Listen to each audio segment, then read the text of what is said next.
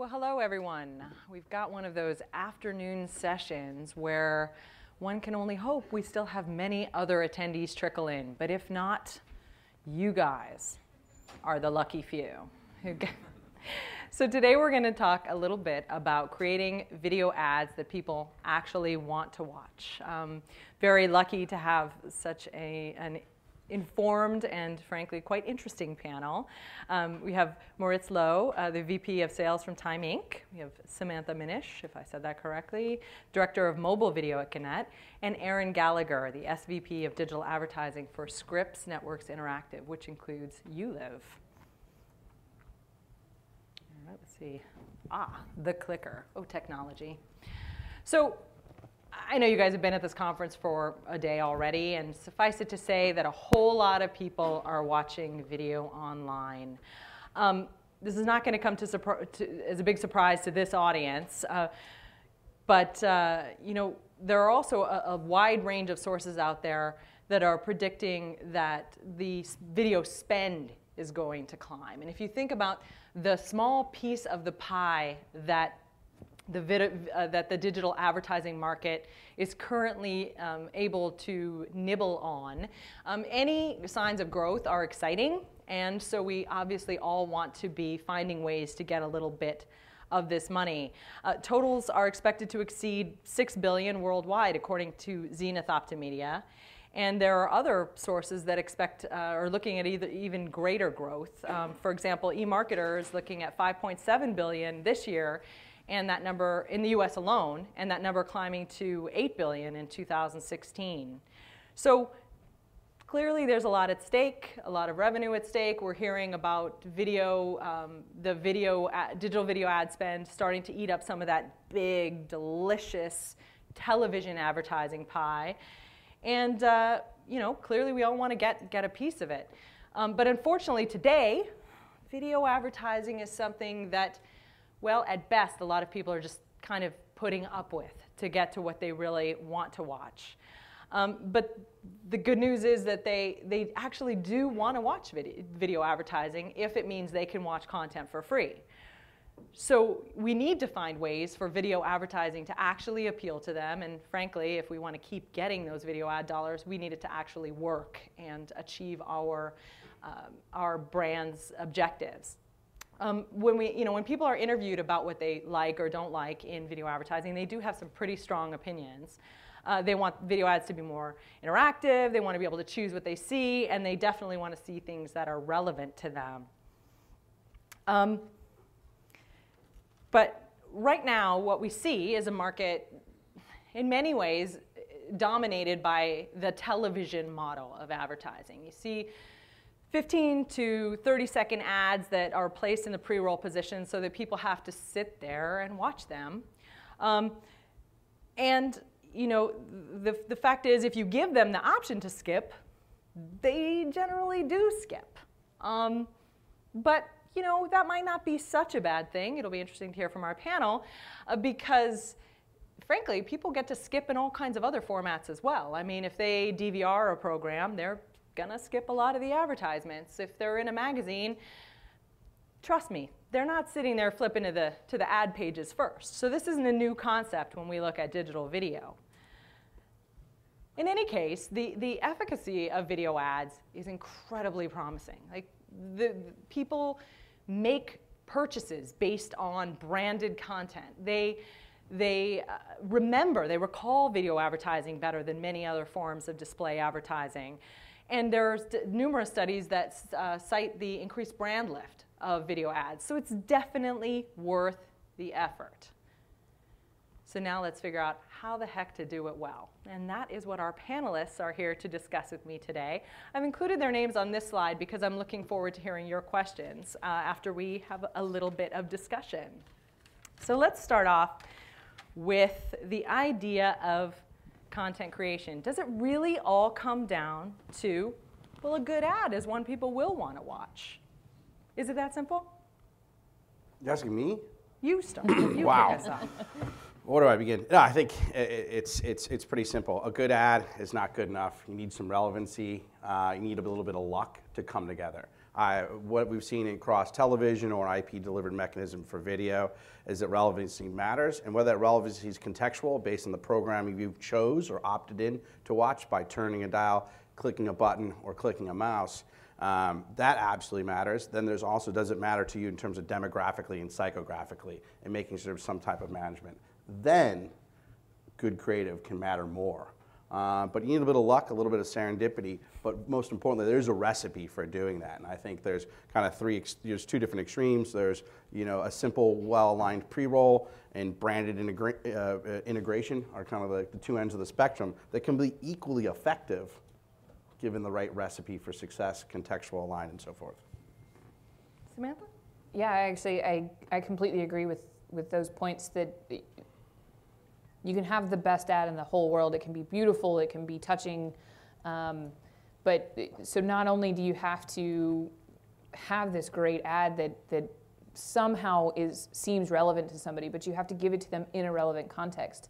And though there can be some randomness there, truly we've seen some ads are going viral these days, which is something crazy. It used to be something that only content folks dreamed of, and now ads can do it. And I find myself sometimes watching ads to watch a viral ad. I watch an ad pre-roll and then because I'm waiting for this 2-minute long viral ad from, Budweiser or whoever. So you might be a little bit biased in that regard, though. No, that watching good advertising is something you would invest a little time in. Well, I think it can be. I mean, I think that if an ad touches you, and it's just like any other piece of content, if there's this ad that somehow reaches out to you and says, here's this great message, whether you're going to share it. I mean, we're just in the world of very contextual sharing, and it's true with content. And I think that we've just crossed that boundary of what is truly content. Advertising is no longer just this quick spot that you saw on TV. Maybe you saw, maybe you didn't. Maybe you got up. Now it's something that you can see in multiple places and can be considered a piece of content all on its own. I mean, it seems as if that would actually affect the creative process. I mean, you're talking about some of those connections that people make with content. We're all in the content business. So those connections that people make with content that are very genuine, very real, that lend themselves to that viral spread that we all long for. It sounds so gross, doesn't it? But we really want that.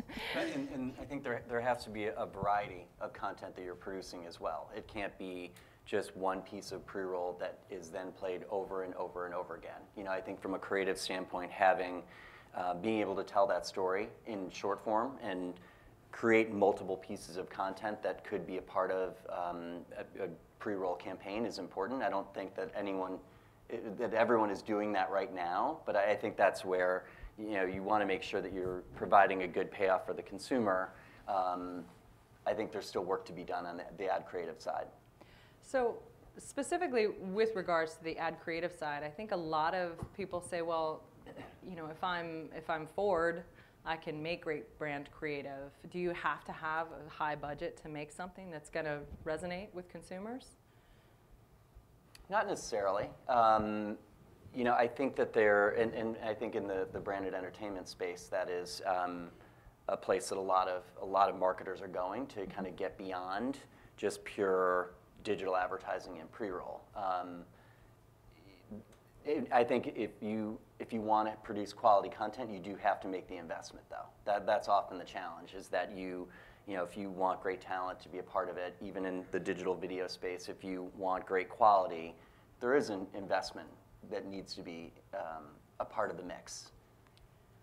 All right, well, I have seen in one of the things that works very well in online video, especially with branded content and ad-based content, is educational content, how to, Do you think that will work for a wide variety of brands? Is that a specific goal, a specific approach that works better for some than others?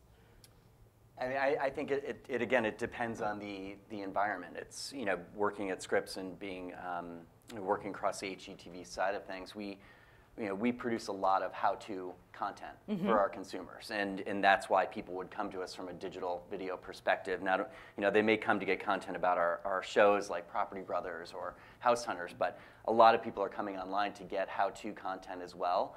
I think great video advertising that would be tied to that would complement that experience. So, if it is... Well, Moritz, that comes back to your contextual point, doesn't it? It's like if that fits with your brand and what people are looking to you for, go ahead. Yeah, absolutely. I think some people try to wedge it in there. You've got to be relevant in the relevant environment and the mindset to learn something. Also, too, for some brands, how-to is table stakes. They actually got to explain to people how they use the products, and it's expected. You're going to put that content out for a lot of things. Whether it's last night I'm assembling beds from Pottery Barn for my kids. Right. I don't look at a manual anywhere. I go and found a how-to video from Pottery Barn that was produced, that was out there. They may have, in fact, run on Scripps before. Yeah. I'm expecting that. It's table stakes. So I think looking at the brand and set of products. Also, too, their fun side of how-to. Okay. Putting your place out of context is a great way to create awareness. It may not drive ultimate that purchase intent, but I think you can have fun and almost a sarcastic approach to how-to as well, to have fun with it. And that's another way to capture a viral audience. So let's take a little peek at a video from one of you from Scripps. This is the one. This is what I've been most excited about. We're doing this! I'm telling you, you gotta check this out. We're so happy right now. This is crazy town. I just had the adventure of a lifetime. I'm gonna be a student at one of the most prestigious culinary institutions in the world. We're going fly fishing. Man, this guy is strong. On the beach. Beautiful! Look at this view! When relaxing, remember to relax. My own private feast. Who's ready to eat some steak? Look at that! Could this day get any better? Every good word you could think of in the book for this stuff. We should do this more often. This has been an epic one-tank adventure. So I can give a little background on that. Yeah, I was going to ask if you wouldn't mind. Yeah, so YouLive.com is the video portal and distribution network that we built at Scripps, and we launched it about a year ago. And Ford, as you saw there, was part of the launch for YouLive.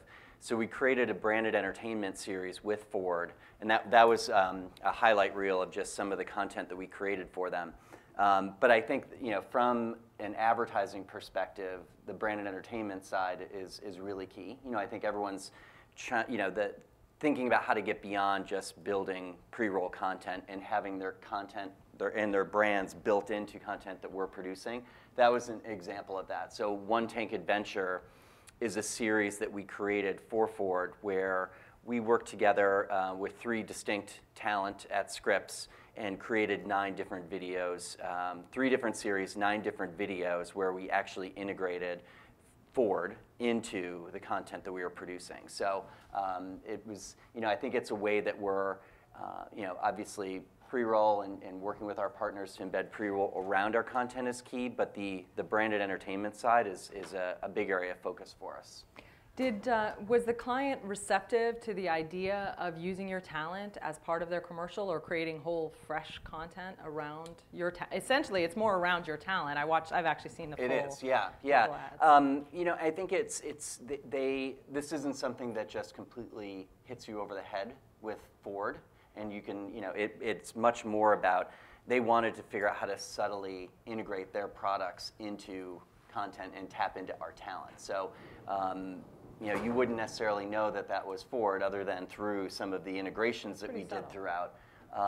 So I think it's from a client and agency perspective. It's kind of a mix. You want to have that presence of your commercial and your actual pre-roll video ad that's running around across the web and within relevant environments, but being able to also build that relationship with consumers through product integration, I think is really key.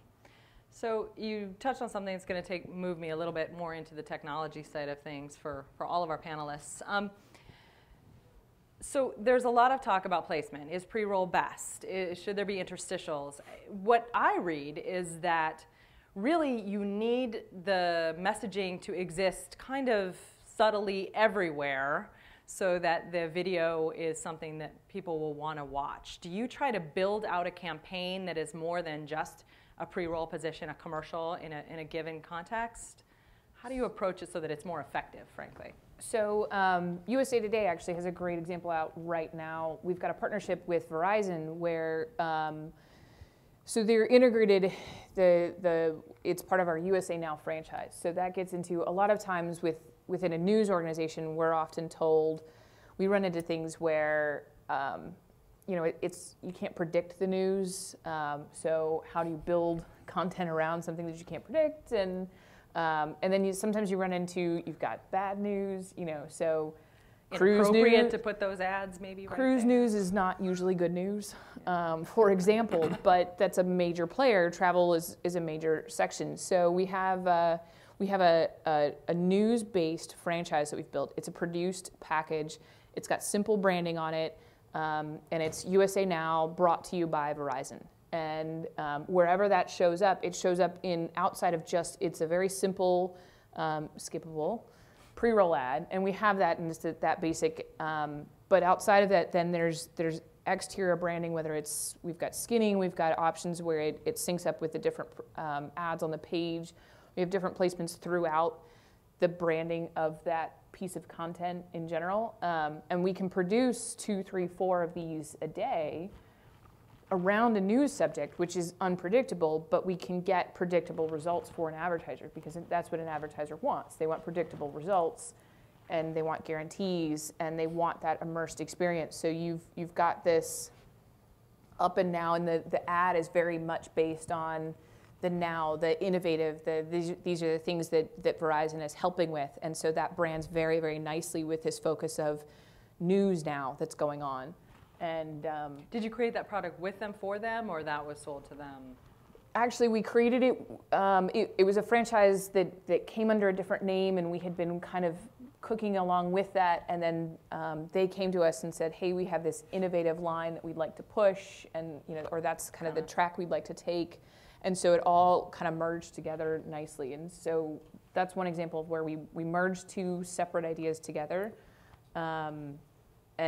But we're also very open to, we have these buckets of categories that we say, look, we could easily bucket content for you in a similar fashion when we go out and we shop to advertisers, so that we can start with that. Here's a branded experience. It's an integrated experience. It's really part of our daily content. It's part of our thought process. It fits with the news cycle, but at the same time, you never have to worry as much about, for example, because it is pre-produced, it's not going to accidentally show up on some horrible piece of content. We do have some control over it. Do you have an opinion? You don't have an opinion on whether everyone should do pre-roll? I've been in the news for a long time, so I'm just kind of laughing cruise ships, and I've been through all that time before. Well, I think, something I learned is Mark Marvel is our director of video strategy here in sitting on here. We worked previously at a news company with it's got a 3-letter acronym in front of it, and he developed a platform based on choice. It's about value exchange, right? And there's different scenarios where consumers are fine with a 30-second pre-roll, depending, it might be a longer form piece of content. In this particular case, the first thing, it was about 5 or 6 years ago, Mark developed this program where a consumer had a choice. They could pick an ad that was very short or a long form from a pharma company that had fair balance issues and watch the entire programming, 22 minutes, packaged up without it being interrupted further. And when they give them a value exchange, not that we're always going to give people choices and forks in the road, but if you line up, hey, a 60-second ad in front of 22 minutes of the programming and let people know that's coming, they're more likely to accept. If it's a mobile format where it's quick on the news, it's 7 seconds or less, it needs to be a skin, it needs to be experience wrapped around it. And I think, as publishers or producers of content, we have to help steer our clients in the right direction and make sure our consumers are getting the value, understand what they're going to get in return. That's a key piece. Do you find that a lot of the agencies and the marketing side basically wants to run a TV commercial? And is that a good or a bad thing? I think everybody wishes they could just run a TV commercial, right? But you got to make money from creative. You got to make money in your strategy side, and media buying is getting squeezed. And so I think, if anybody's smart, whether you're in the client or agency side, you want to have the right ad format, the right ad content for the right experience. And I think we can all probably say as publishers, we've done original video series and these great things, and then they give us a standard 30-second pre-roll that's not relevant to anything. Yeah. You're like, why did you make us go through these fiery hoops, and you're just going to give us this I have piece the of feeling this happens to you, Affirm. 30 seconds It worth of does, crap? Yeah, and it's, I think it's the, as we move forward, thinking about each format differently, and mobile, a 30-second spot in a mobile environment is not That just made me die a little thinking good about thing. it. But that, I think it's interesting with, we're partnering with Twitter on their Amplify product, and we just announced that over the last month or so. And the idea of what we're focusing in on is, if we've got, we have our content on air, we've got great content online, but then if we're going to push content out that's tied to an on-air program across Twitter, we're going to make sure that the content we're producing is a quick snippet of information, a 15 to 30-second clip, and then that's preceded by a 6-second Twitter, pre-roll that runs within that environment. Okay. And that works. I think that's smart to think about. Each environment, needs to have branded advertiser content that's tied to it, but it needs to be shorter if it is a quick clip.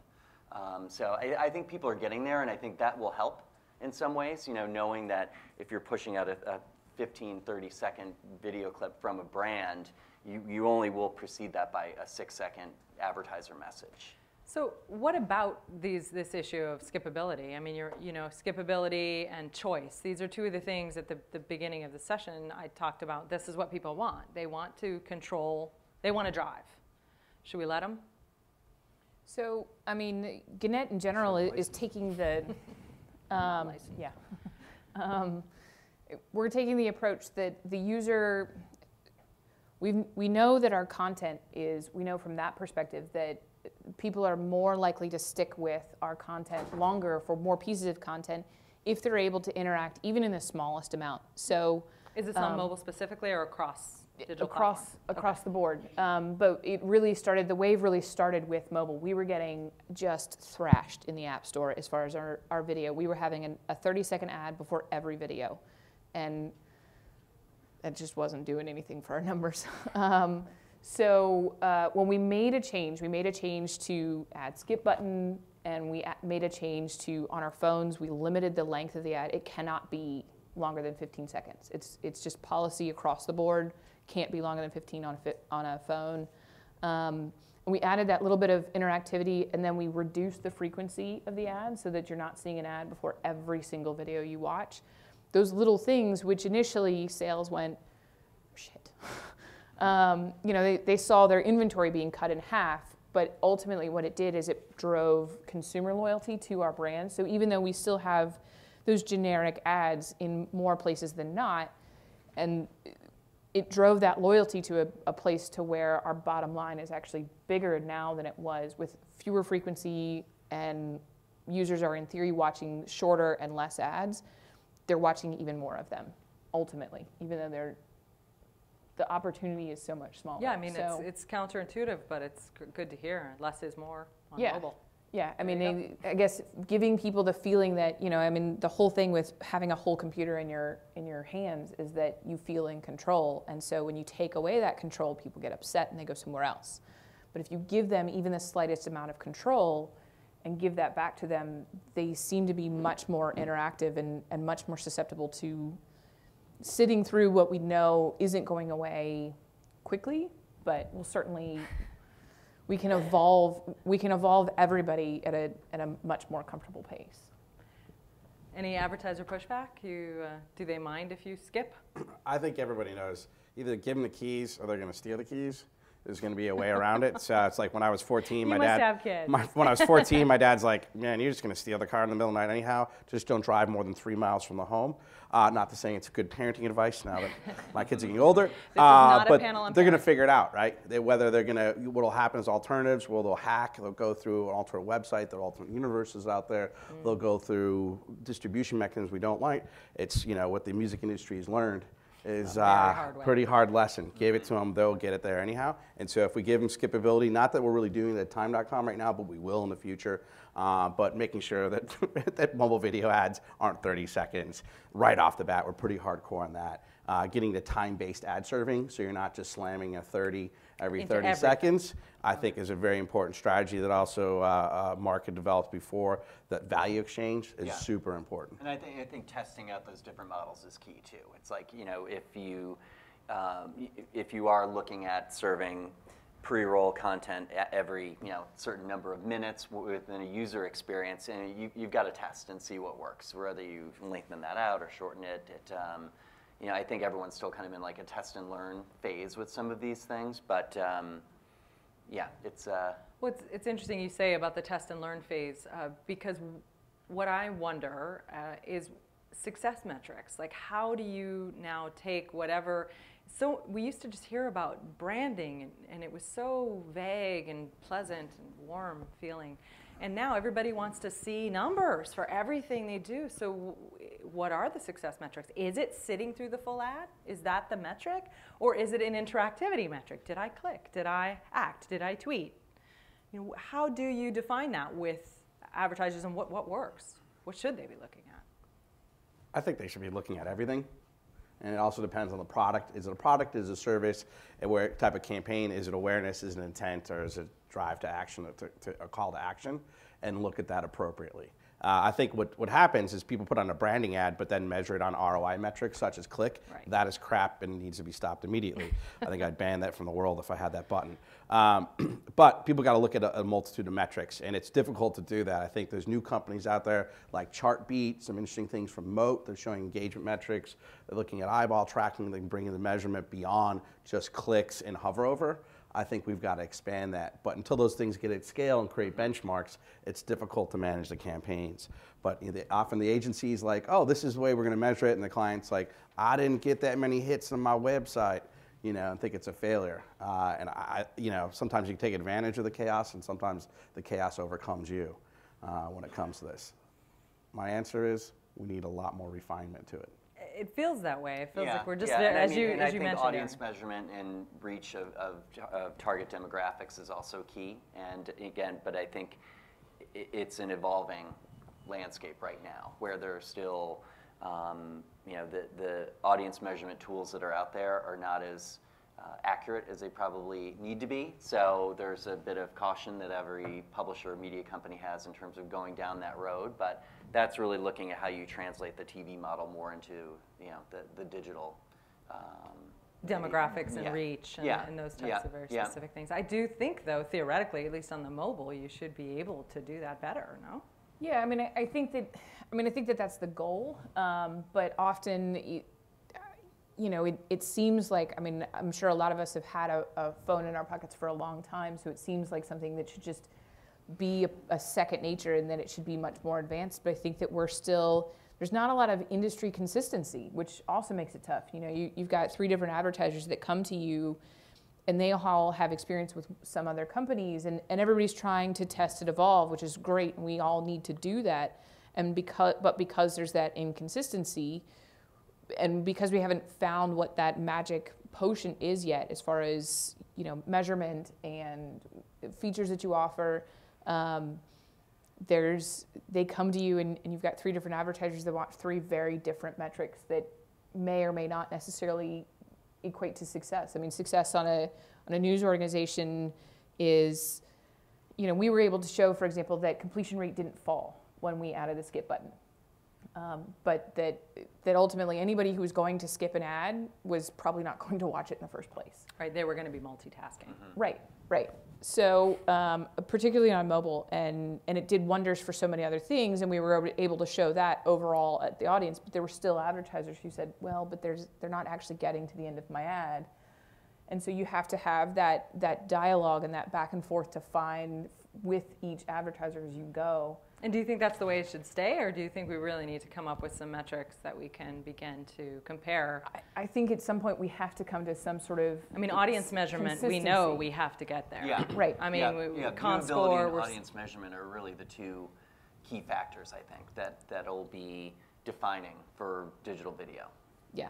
Down the road. And I think I would say that I would think that is probably the thing that most marketers are now looking at the most when it comes to pure digital video advertising. And again, they may be now looking there, Yeah, but but it's not. it's not quite there. It's yeah. closer, I agree. Yeah. We've made some strides with Well, I just think viewability is a hilarious example of all this.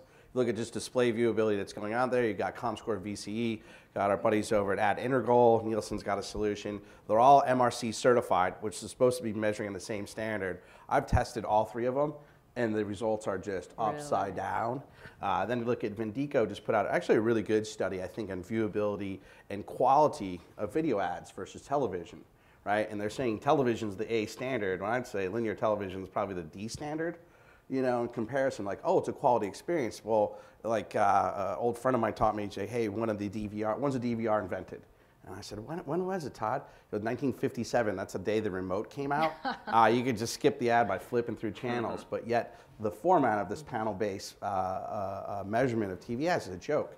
However, TV pricing kind of is baked into, right? If you're doing your upfronts right now, you're looking at $3, $4, $7, maybe $10 CPMs, and we're out there trying to peddle $35, $65 CPMs, and then doing our down and dirty, you know, network deals there in the teens.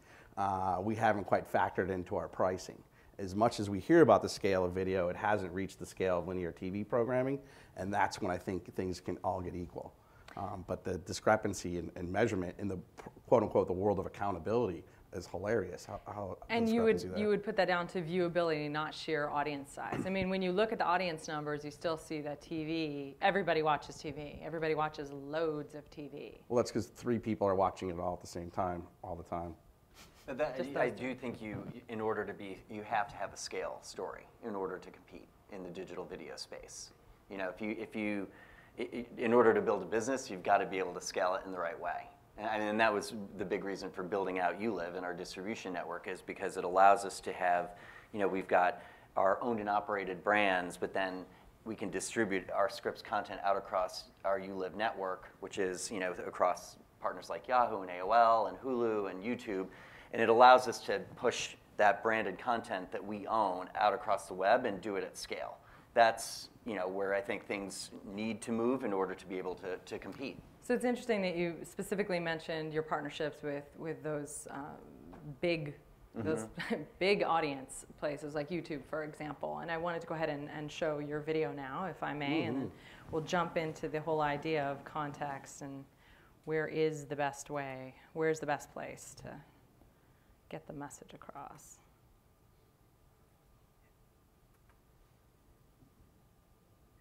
Manufacturing in the United States means advanced technology. Technology allows us to be craft-oriented. Siemens designed and built the right tools and resources to get the job done.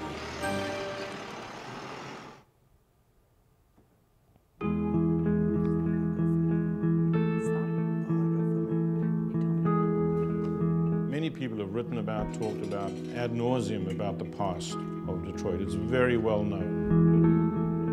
Everything was good back then. Then it seemed like as I got older, it kind of like went down. It was always in my mind to possibly leave one day, leave Detroit, just because of the lack of workforce. But the story of Detroit is not about the past, it's really about the future. It's a manufacturing center of the world almost. Today, Detroit is very different in terms of the nuances than it may have been several years ago or several decades ago. A lot of young people, a lot of innovative people, a lot of very creative and artistic people are moving there. And the idea then is pulling all these parts together. And then you get Shinola. How many people know what Shinola is? You guys are not very hip. What? Isn't that Shinola? So Shinola is a company that was created by one of the founders of Fossil watches. People know what Fossil watches? Heard of that one? Like Swatch? All right. Good, good.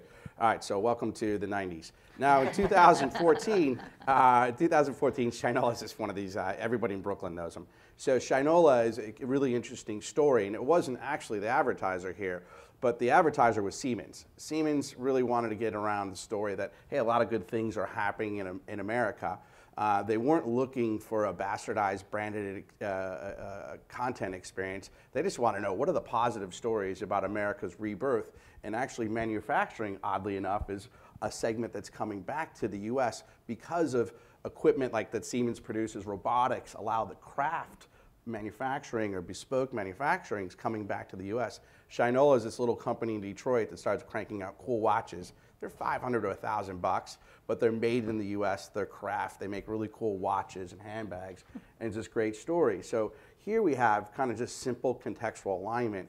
And as Aaron said, you need scale when that magical alignment of behavioral and demographic. But if you go to contextual, people will pay attention to this ad. They had the right creative message. We didn't even tell them what it was. We just told them what we're covering in general.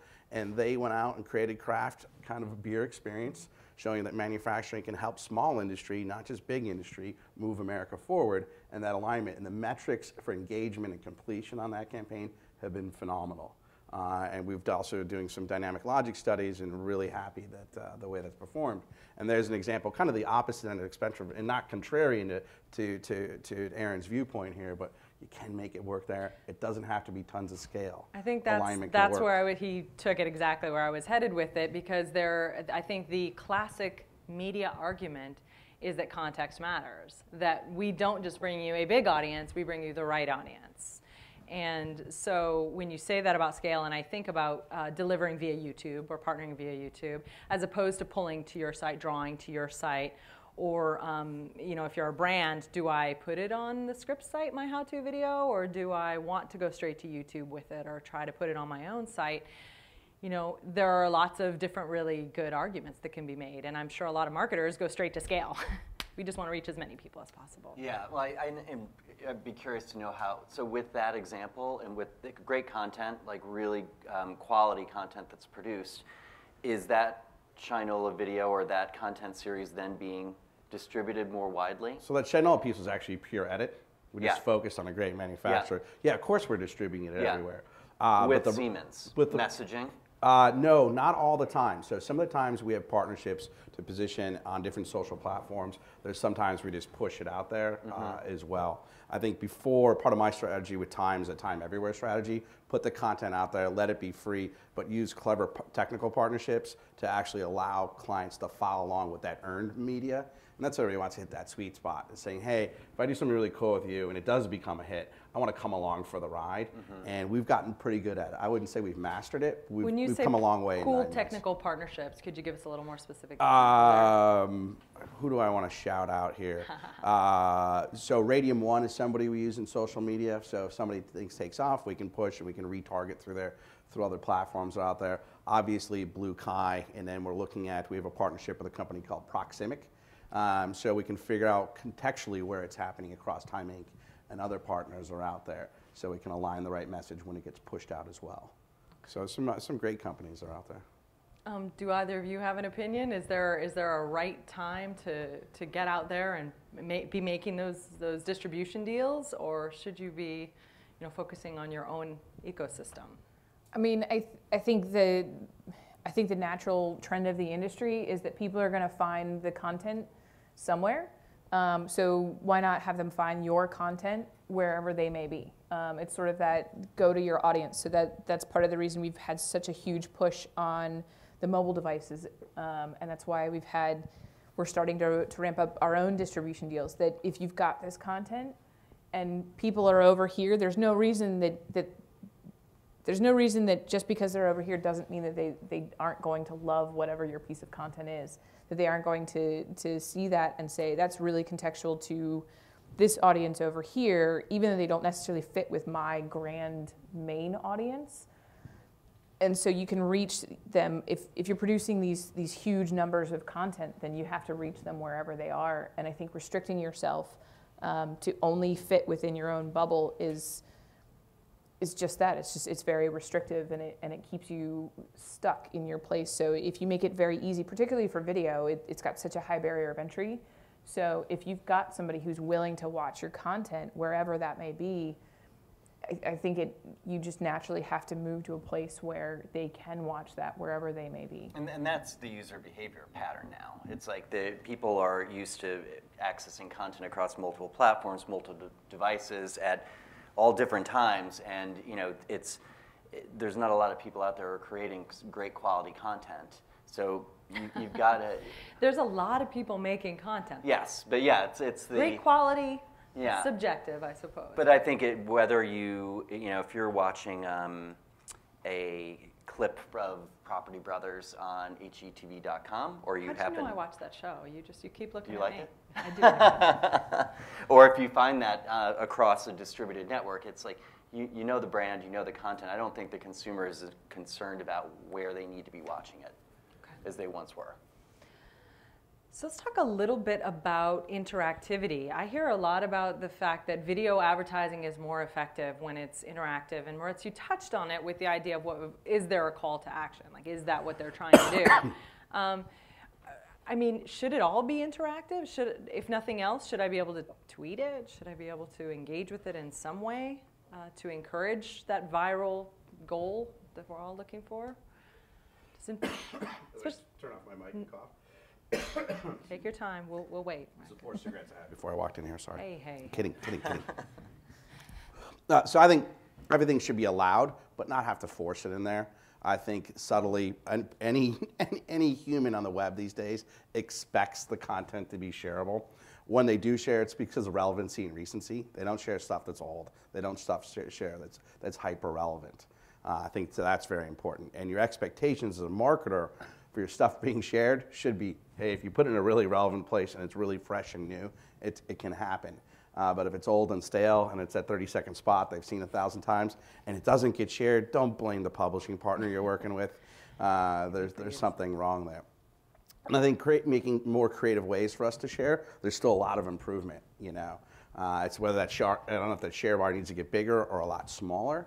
But I think we still have a long way to go with shareability, and obviously in a television screen, that'll be the next foray as apps make not just over-the-top experiences, but programming that's coming through a coaxial cable actually shareable as well. That's going to be really interesting. Because like you, I do sit down at my computer and look up advertisements. And I'm not in the advertising industry, but I'll just say to my daughter, you've got to see this Caterpillar Jenga ad. You've got to see this thing. It's just amazing. So I know that I'm not the only one. You're not. You do it too. Yeah, and I think that when you think about interactivity as far as shareability and all of that, and the level of effort involved in that, you also have to think about the platform that you're reaching out to.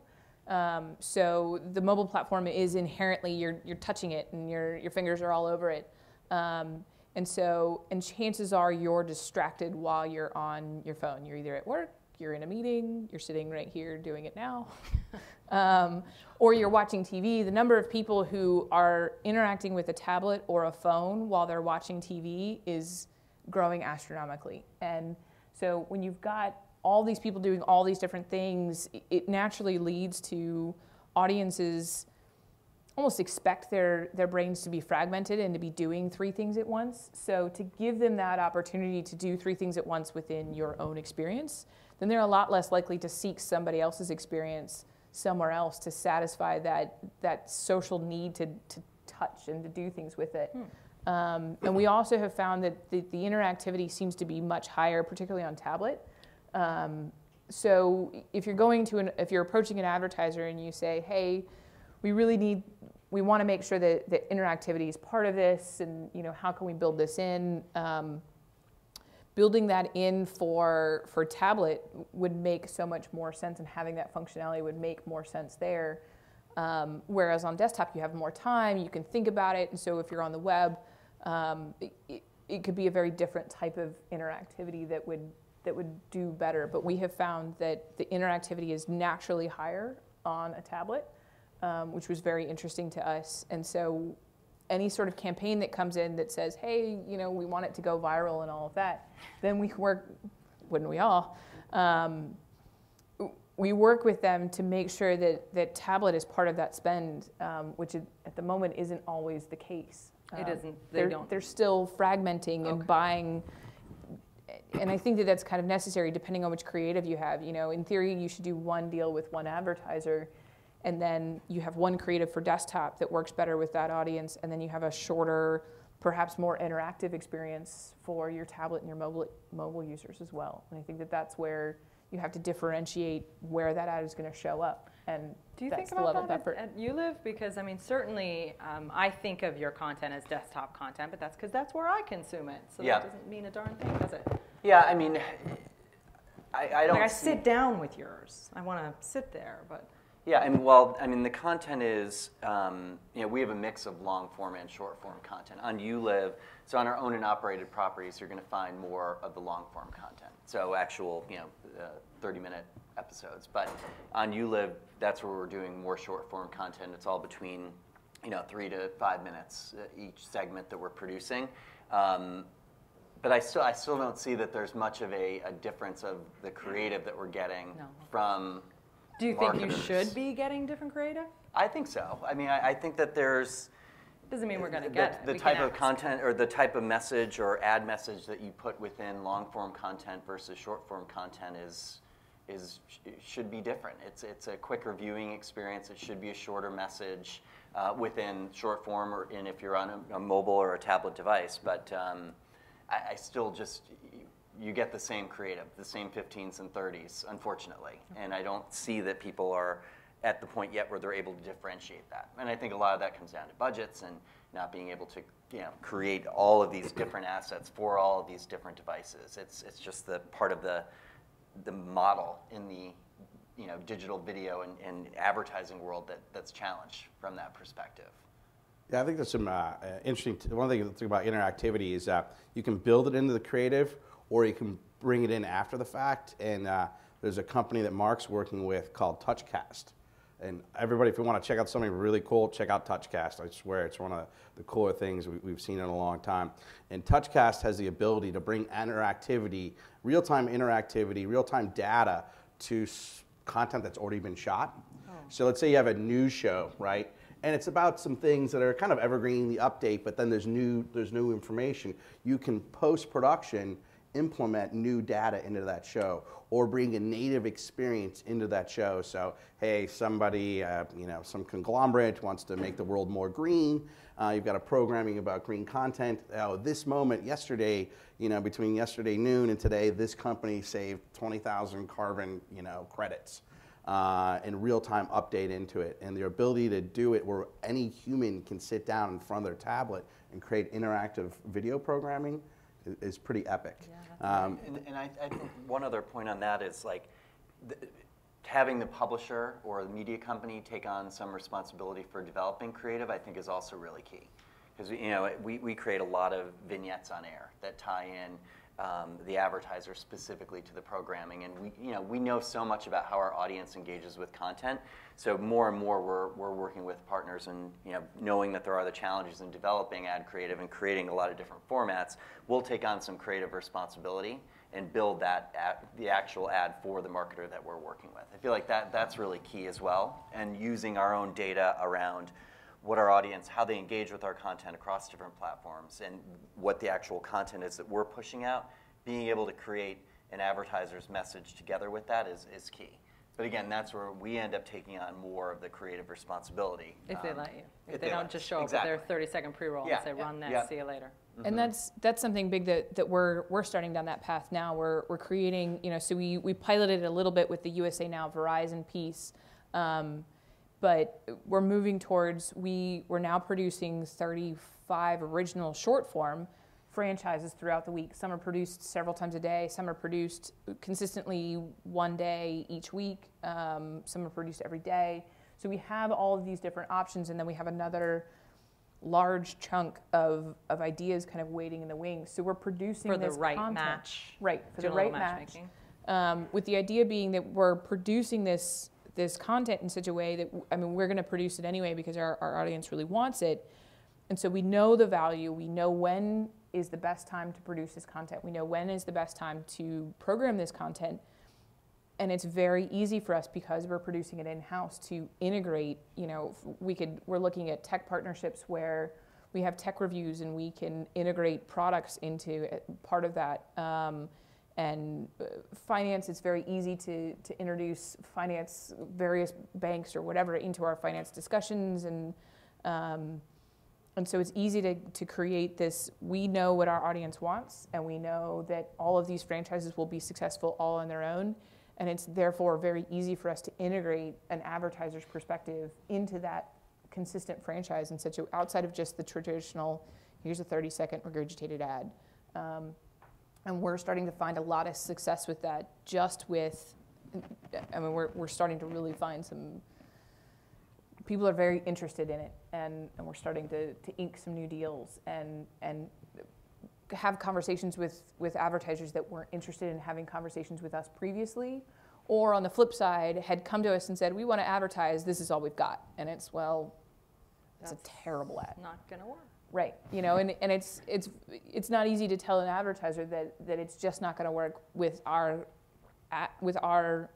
audience. I mean, especially since we have, I mean, we're USA Today, we have a massive audience, but we know where they are, when they are there, and we've invested a lot of time. Right, right. I'd love to take some questions if anybody has any. There's one. You talked about interactivity inside the video pre-rolls. Mm-hmm. Do you have examples? You talked about the interactivity inside the video pre-rolls. Do you have examples? They asked me to repeat the questions. So I'm trying to think if we have anything running right this moment. Probably.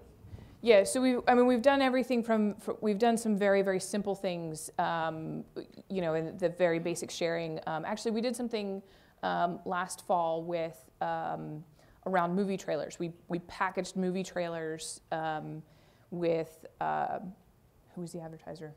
Dodge, it was Dodge. And we packaged, and it was these interactive polls as far as what they thought about, you know, which movie were they more excited about. You know, there was a few movies that were coming out at the same time that were very similar. So we packaged polls as part of that. And they also then went and partnered with some of these. They were doing some series on a few very big movies. And so we pulled that in as well. And using all those creatives in such a way that, in addition to the polls, they also then created an interactive creative that allowed you to explore the car itself. And we would fly in, it was one of the superhero movies. I think it was before Iron Man. But we flew in one of the superhero, I believe it was Iron Man, we flew him in and he would explain. And so it was this whole multi-step production where it was very involved as far as that level of interactivity. And that was many months in the making, and obviously they had to coordinate with the movie release, and they had to coordinate with the studio to get the rights, and so there was all of these different pieces, and it all just kind of came together at the same time. So that was probably the most extreme example we've had of interactivity. Do you have another question? Please. Yeah, I'm curious, Aaron, on the Nielsen OCR stuff, are you guys working with Nielsen on that? On the Nielsen OCR stuff, are you, Aaron, working with them on that? We are, we've been testing and working together with them on accepting their tags so that we can get a sense of how our audience scales from a demo perspective. So with both VCE and OCR, we have been partnering. I think as we move into the upfront time frame right now, that's something that we're definitely going to be testing. But again, you need some massive scale in order to really ensure that you can hit some of the demo targets that you need. Right, you don't want to show off the numbers if the numbers aren't there. Yeah. That's for sure. Yep. Do we have any other questions? Please? Gary Vaynerchuk, I'm not even sure if I'm pronouncing it right. I recently stumbled upon him. He's some sort of marketing guru. Does he have any, I'm asking the panel, have you heard of him? Does he have anything to teach us? Is there any intersection between what you're doing and his message, if you in fact have heard of him? He was right at the Times, Gary Vaynerchuk. He advocates. I've heard of the name. I know a guy named Dave Vanderchuk's a great hockey player. Oh, yeah. Doesn't even ring a bell? Not to me. What's his thesis? People want things short, sweet, on their own time. Advertising is dead. Everything has to be social and available through multiple channels. I'm surprised I'm the only one I've heard who's heard of him. I mean, he's not doing such a good job, right? Yeah, his awareness ain't so good. Maybe you should buy some ads. I'd tell him to buy some pre-roll, maybe. Well, it's funny because many of those points, I think they already, I mean, they didn't say shorter is inherently better. They said you need the length to match the payoff, and duh, on that one. The point that he makes is that you really need to give away free content free, and then The funnel. And actually, I've run into, we did something similar. I was previously at the Weather Channel, actually, and we started with a couple of our products. They were newer products, and we said, we don't want to scare people off. Video's new to them. We don't want to scare them away. So we said, all right, we'll launch, we'll try it for 3 months, and then we'll put advertising on it. And that went worse because suddenly people were used to getting something for free, and it's like Napster when people are getting things for free. As why a am I going to journalist, pay I can Apple relate for to it? this idea. The whole idea of if you give it to them for free, good luck getting them to pay later. Yes. No, but I think we've seen the publishing world. Wall Street Journal's had success. We've radically changed our experimentation on Time.com for subscription to universal subscription as well as digital. And the snacking piece, having to get multiple frequency, it's, the free heroin doesn't work. It's not heroin, so they don't get hooked after the first time. I think there's definitely something there. And depending on the type of content and the environment or platform you serve it on, you got to play with a different model. Experimentation, I think, is key, and I think that's come up a couple of times. Unfortunately, we are still in the early days, many of us, with digital video advertising. Yeah, so I mean, I definitely agree with that to a certain extent, but saying advertising's dead, whatever, dude. Can you say clickbait? Yeah, it's like, oh, the banner's dead, the pre-roll's dead, TV's dying. I'm pretty sure I'm dead at this point. Thanks. Advertising needs to morph and stay relevant, just like when they say, oh, this print company's going to go out of business. No, if they don't keep their brand relevant, they will. But it doesn't mean advertising is going to go away. Yeah, we're going to find ways to get eyeballs. People want to discover products, and advertising. And video will actually fuel has that. proved to be an excellent channel for that. You have to really overt look or at covert. that, and everyone talks about 360 experiences, but you really do. It's like the genie's out of the bottle or whatever they say, where it's like content is everywhere, so you have to ensure that your content is across all these discoverable platforms, and you've got to make sure that whether it's social, mobile, tablet, wherever it may be, that your content is exposed there in order to maintain brand vitality. And content includes advertising. Yeah, certainly. Yeah. Did you have a question? Yeah, I have two questions for you. When do you think that your skippable video CPM will be the same as your non-skippable? When do you think your skippable CPM will be the same as your non-skippable CPM? I think you said you almost don't see a difference. Yeah, we didn't change our rate card. We simply pointed out to our advertisers, and actually we got a lot less pushback than we expected, but we didn't change our rate card. We simply exposed to them that we showed them all the metrics that we had, that without this and the complaints that they weren't going to get the views anyway. And so if they were able to, it really puts the pressure on them to create good content and provide us unique creatives. We found that advertisers that provide us with multiple creatives have much higher success rate overall. But we didn't change the rate card, and we haven't had any pushback from any of our advertising partners once we rolled out Skip. All right, so I just want to take a quick minute with my panel. First of all, thank you. You guys are great. And I'd love to give you the opportunity to make a quick takeaway. What's the one thing they need to know, need to think about as they're trying to be successful in this digital video ad game? Ladies first. Yeah, no pressure though. Thanks. I would say that, I think one of the constant themes that we've talked about is that we need to work directly with our advertising partners to evolve as the industry is evolving.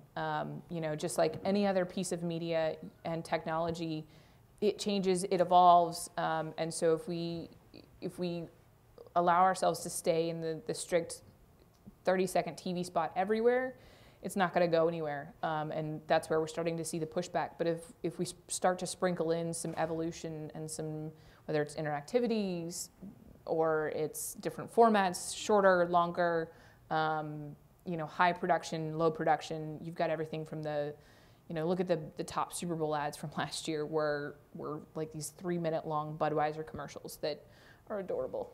And then you've also got, on the flip side, the low budget, that first kiss. It's, okay, they make it viral, and then it's, oh, by the way, it's this ad. fake. Suddenly everybody's going, oh, I should look that up and see what that company is. So I think we need to, just as an industry, encourage the growth and the movement and the evolution, and let's try something new and grow together.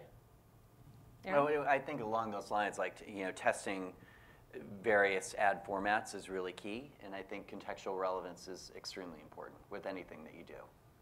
Moritz? I think the Cubs are going to have a really good season this year. Awesome. I'd look out for those guys. No, I'd say that I agree with all these guys, but also don't throw out the baby with the bathwater. With great creative and great content are always going to work. 30 seconds can work in the right environment. It's these extreme opinions that are great. They're great headlines. You get out there and you should take, you should definitely heed some of this advice. But when companies just go, the pendulum goes the other way, they tend to hurt their brands, both as content producers or people selling products and services.